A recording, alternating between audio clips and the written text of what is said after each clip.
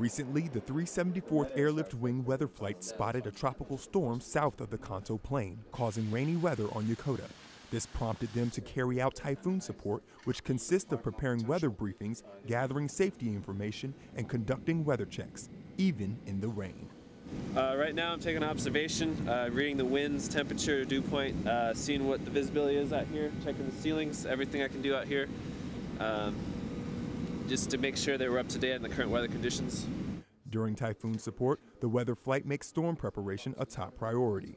They collect and send out weather information quickly to ensure that residents are ready for potentially dangerous weather conditions. The sooner we can get that information out through dissemination channels, people can take necessary precautions to get to school a little bit early, get to work a little bit early, take some additional time so that they're safe and everyone around them is safe.